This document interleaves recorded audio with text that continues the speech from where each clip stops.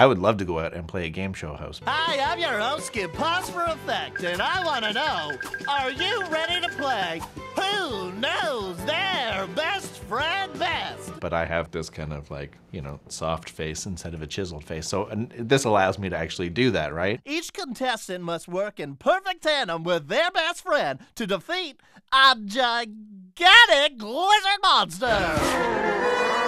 Or play a gopher, because like in real life I'm not one. You're as close as they could get, though. Yeah, exactly, right? They just needed somebody with poor posture and sad eyes.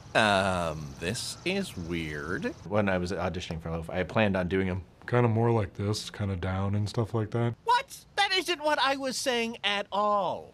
But then at the last second, I was like, you know what? I'll just do a more spazzy, because he's like always kind of after these people, so the energy kind of maybe matched that more. For once, will you guys listen to us? Finally! Now here's what we need to do. First off, the lizard is really big, so...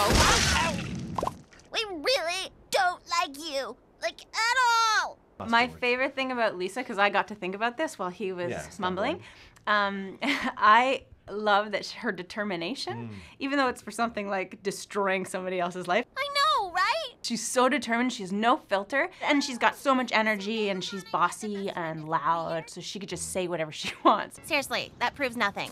It just kind of got placed up, way up into my, like, about as nasally and high as I possibly could. What Loaf dislikes most in the world is Bagel and Becky. Too hot to swing, but good for my back, though.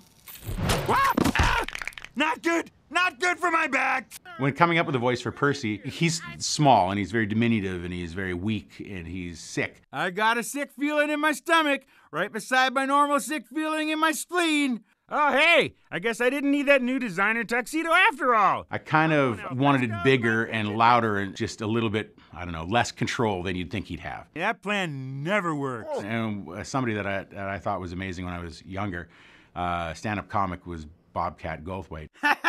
Yes! And he has this just great, larger than life, because he's a small guy himself, and I thought that was perfect for Percy.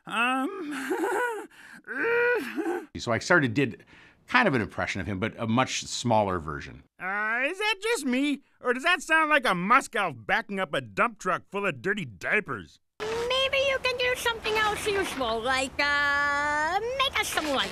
To do Becky's voice, I show up and speak. There's no research involved. Yeah, sure, great, whatever. No real thinking about her. Ah! Ah! Ah! Ah! Ah! And I get to yell a lot.